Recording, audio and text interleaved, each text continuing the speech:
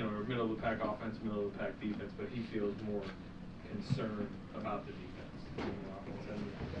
And as you, I'm sure, are going to think plenty over the next week about what's ahead. Where are you at on the defense? Our defense isn't very good.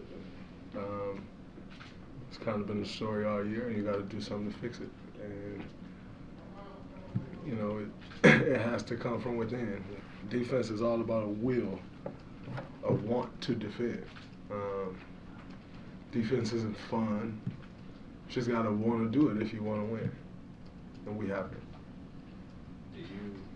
What's your optimism level if it's coming? So, it's not just going to come. Do I think we're capable of doing it? Yes, but I don't think it's coming. You can go get it, but it's not just coming. How involved are you in trying to bring that out from the others? I mean, I'm always going to try on that side, but I can be better. I'm just as much of a corporate as anyone else, so I'm not going to point the finger at anyone or point blame. If you're a leader at something and you're failing at it, it's your fault. You don't need to look any further. So I'll take that. So in this league, we've covered a lot of teams like yours that have been champions, and then it takes a little while to flip the proverbial switch, right? No, I don't think it's that. I don't think it's a championship hangover. It's a will to want to defend, and you're not hungover at 560 games into the season. You're a loser if you're still hungover at that point. So there's no hangover. It's the will to defend, and stop and guard your man, and sink and help and trap the box and rotate. Defense is all 1 to 2 steps extra. Yeah, I'm gonna take that extra step to get there, or I'm not, and that's all will. And we don't have that as a team. You can have it as individuals. I can have that myself. Loon can have that, but if you don't collectively have that, it's just like if you put a team together and it's like one guy can really get after it. Nobody else brings anything on that side of the ball. They don't even bring effort. You could put Steph Curry or Kevin Durant or anybody else out there on offense. If no one else is going to want to do the extra things, then it doesn't work. And so you have to do it collectively. And that is a huge responsibility that falls on my shoulders, and I haven't gotten us there. When do you push that? Now or later? No, you have to. It's now or never. We're at 500 at the break.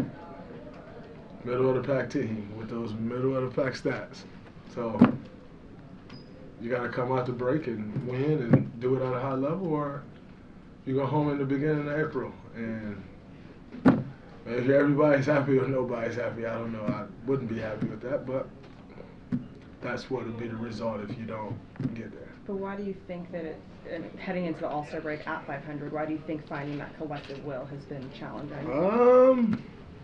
If I had to answer, we have it. That's for certain. I wish I had that answer for you. Because if I had that answer, you wouldn't be asking me. I could guarantee you that. Have you been on teams that have this problem before? Yeah, in 2020. Okay, that was a very different team. Yeah, we stunk. So, yeah, then. Other than that, played in the league for Mark Jackson and Steve Kerr. Both require defense. Had pretty much a top 5, top 10 defense every year I've been in the league, with the exception of that year. Tom Izzo definitely requires defense. And my high school coach 100% required defense. We pressed the whole game. So, can't say that I quite understand it. Hey, Draymond, what do you think goes into building a collective will? Like I said, it starts with taking on the challenge yourself. Every guy has to decide that they're going to take on that challenge themselves.